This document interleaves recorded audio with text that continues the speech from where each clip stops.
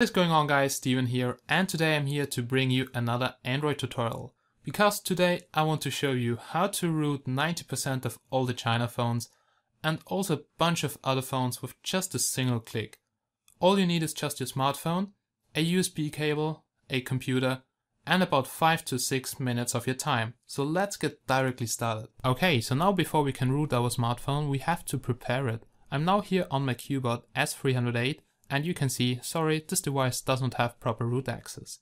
So what we're going to do now is we go to the settings of the smartphone. So just go here to settings, and then you scroll down until you can see developer options. If you cannot see developer options, you have to go to about the phone, and here you have to tap exactly 7 times at build number. You should now see you are now a developer. Now just go back by pressing the back button and enter the developer options. Here make sure that USB debugging is ticked. That has to be ticked in order to connect it to the computer properly. So just make sure it's ticked, and then you can go to the computer and grab your USB cable to connect it. So there we go. Okay guys, we're now on the computer, and now you have to download 2 important things.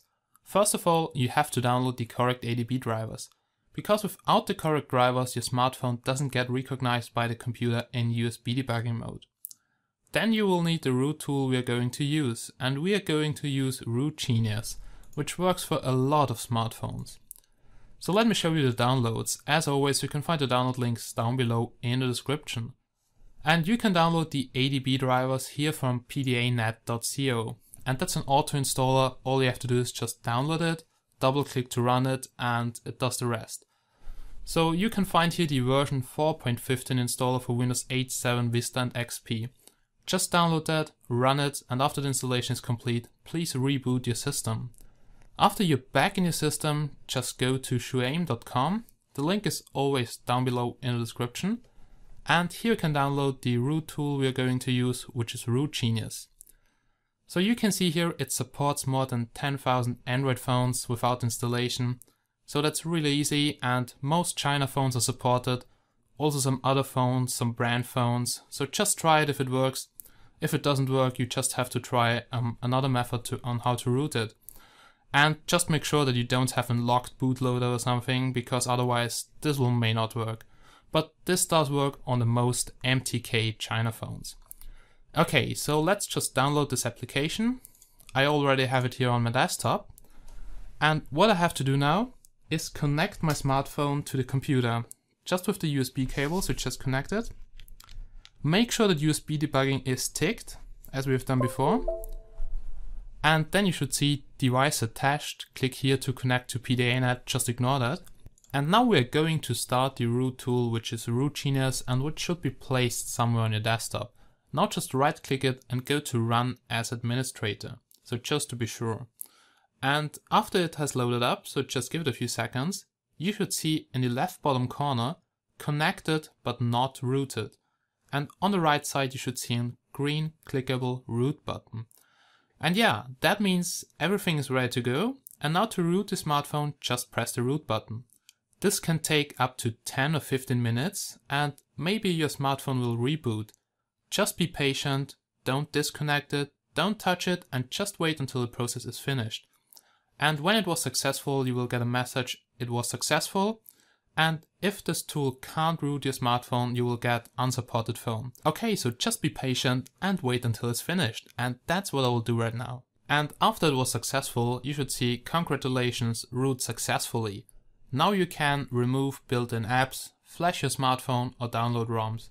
And you can click at those boxes here so they redirect you to shuaim.com, where you can download a lot of Chinese ROMs. But just watch out, the site is in Chinese only, so you have to translate that. And yeah, you can also download the Shuaim application to remove built-in applications. And yeah, that's pretty cool. But let's go to the smartphone now and let's see if the root was really successful.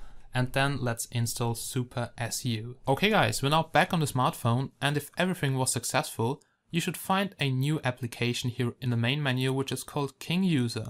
So that's something like Super User, but not that good. So I would suggest to go to the Play Store and download Super SU. So just search for Super SU and download the application, which looks like the Superman symbol, okay? Then just wait until it is installed, and now you can check your root status with Root Checker. So just go here to verify root, and yeah, congratulations, this device has now root access. And now it's time to update the SuperSU binaries. So just run SuperSU, which you have downloaded before, and in the app go here to continue, because we have to update the binary. Here you have to choose the normal way, and if you can see this permission request, then just grant it, and after that you should see installation success. Oh yeah, so you should now have SuperSU installed on your system, and you should have proper root access. If that method was not successful, please visit chinadevices.com. You can find the link down below in the description. Just register, write a new thread, and I will try to reply as soon as possible. So if that was helpful, please leave a like and subscribe. I would be very thankful about that. And as always guys, thanks for watching, and I hope I see you again in my next videos. Bye bye.